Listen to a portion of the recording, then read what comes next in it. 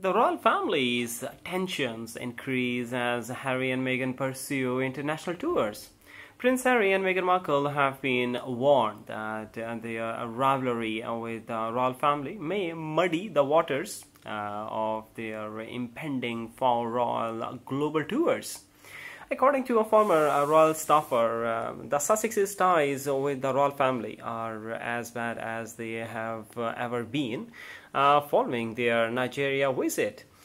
Speaking with the Daily Beast, the former staffer noted that while worldwide visits are part of the royals' foreign policy, the Duke and Duchess of Sussex use them to promote their brand.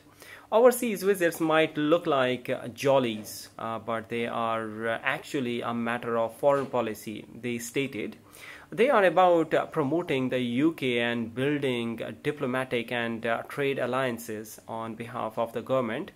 The former royal aide said that Harry and Meghan had different priorities because they are no longer working royals. But of course, the vast majority of the world is ignorant of such distinctions and regard Harry and Meghan as every bit as representative of the royal family as William and Charles, they stated.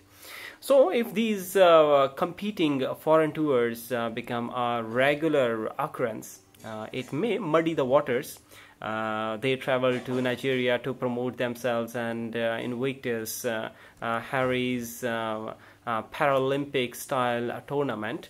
That's not what royal tours are about.